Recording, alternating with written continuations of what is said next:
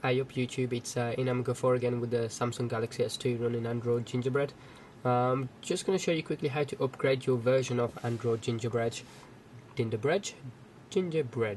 Before I do so, I'm just going to show you what the current version I'm running. So if we go to settings and then applications and then settings, and then from settings we go to about phone, and from about phone, if you look at the bottom, it says there it's running Android version 2.3.3. So what we'll do, we'll come out of that. We want to connect the phone to our computer so we can run Samsung Kies. So I'll just plug in the USB lead. And that's there connected. So now what we're going to do is jump over to my PC and I'll show you what to do on the screen. So we've got the phone connected to the PC. I just launched the Samsung Kies application from a start menu and it should just connect to the device. There you go, it says it's connected, and automatically it's done a search and says yes, there's a new firmware version which is available. It may improve the performance. I know it will improve the performance because it's going from 2.3.4 2.3.3 to 2.3.4. I'm not going to update straight away, so I'm just going to click cancel to that, because what we want to do, first thing, again you can see the button in the middle which says firmware upgrade in the middle. Before you upgrade anything, I would highly recommend that you back up everything on your phone just in case, because you never know what might actually happen. Because I don't hold no responsibility for it, and neither will Samsung. So from here, all you do at the top, you can see there's 4 tabs. Click on the one which says backup/restore at the end, top right. Now what we want to do is, I don't want to back up everything, so I'll back up my contacts, messages. I'm not worried about call logs. Not worried about music. I am photos. We'll leave miscellaneous content in. And we'll also tick the performance, preferences, ringtones, network settings and bookmarks, and we'll also do the email account information. So once you've selected what you want to back up, you can either select it individually or you can press select all items at the top. Just click on the backup button there and we'll give it a second or two, and then you get a window pop up which says data backup. Gives the device's name is being backed up. Do not disconnect device while backup is being created, and you can see it's going through the various steps there. Whoa, that was quick.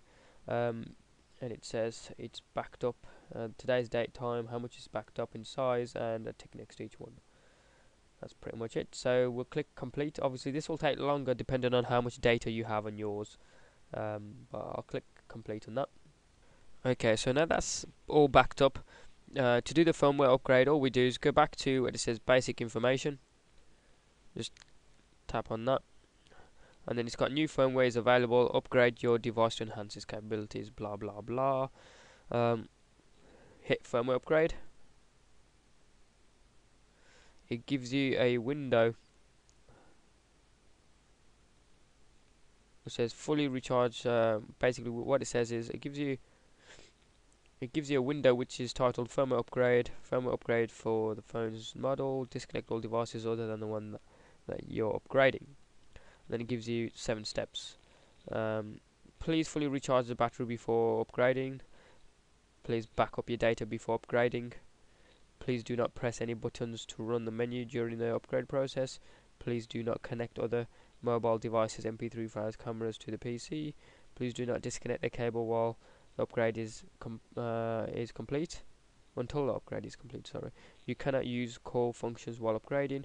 Upgrades can take 5 to 30 minutes, but may take longer depending on your network connection. Kind of standard stuff really. So I'll tick that to say I've read all above information. And below there's like a little allow saving and information box which says we would like to save your phone number, PC hardware specifications and IP information on our servers for 2 years. This will help us identify, analyze and resolve any errors that may occur during firmware upgrades and contact if necessary. I'm going to choose no to that, and then we'll do start upgrade. that window disappeared, and now it says downloading firmware upgrade components. It's gone through pretty quick. Downloaded that.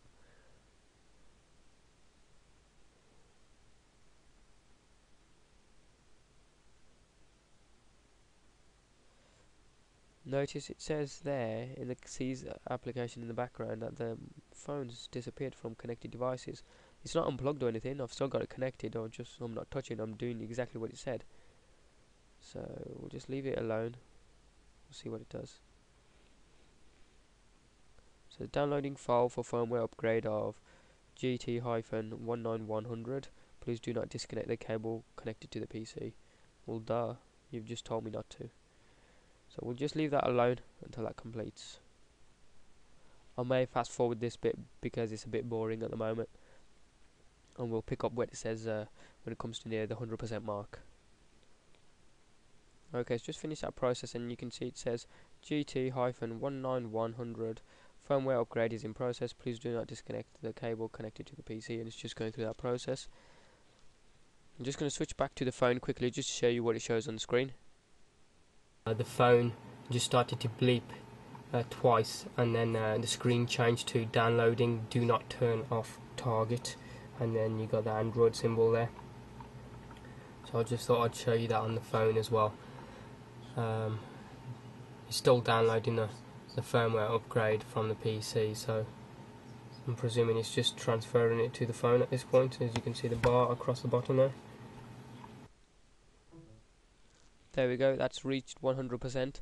Now it says firmware upgrade complete, and it gives you the device name there, service name, software update, service version, being the firmware version is just upgraded to, and any descriptions there. And if I just take you back to the phone, what it shows back on there. As you can see on the screen now, it's reached 100% for the firmware download, and it's now giving you the details to say what it's downloaded, the firmware version numbers, and it says firmware upgrade of GT-19100 successfully complete.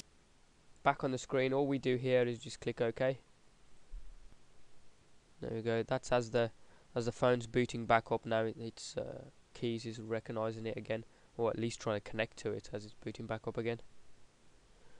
Now that the upgrade process for the firmware is completed, I don't need Kies anymore, so I'm just going to close that down. What we'll do is move back over to the phone, and I'll just show you what the versions show on there. I'll just punch in my pin, as this is. So just punch that in. It should come up with another pin screen. There we go. Just punch that in. And there we go. It throws me back to. You can see there's a MTP initialization there along the top. I'm just going to see if I can go into applications, settings, about, and then if you can see there it says Android version 2.3.4, which is higher than what was there before. If you remember, it was lower than that. So that's how easily you upgrade the Android Gingerbread operating system itself. I will be doing some more videos on how to upgrade to ice cream sandwich once the update eventually comes out for that, but it isn't out at this moment in time. Any comments you have or questions, please comment below. Obviously, if you can subscribe, it's free. You don't have to pay anything. You can check out some of my forthcoming videos from the button above. And thanks for watching, and goodbye.